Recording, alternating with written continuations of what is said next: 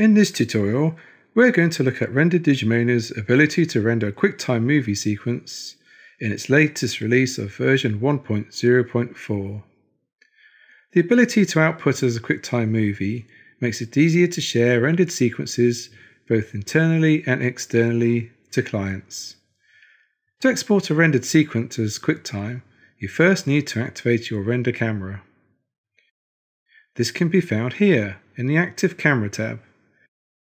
For me, it is Camera 1. Once the camera has been selected, either go to the Render menu and choose Render, or press Ctrl R, or use the Render button located here. This will open the render window. The output path will need to be set. Under the Format tab options, there is an Output Type field. Select QuickTime Video from the drop-down options and change the frame size to your specific requirements. And also change the start and end frame numbers to match your sequence. Then select Render.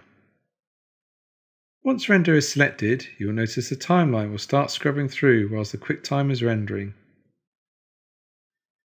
Once the render has finished, a render report window will appear. There you go. Rendering completed successfully. It will give you certain information.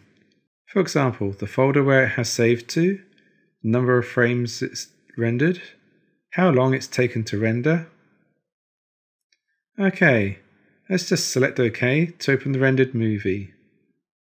And there you go, a lovely QuickTime video.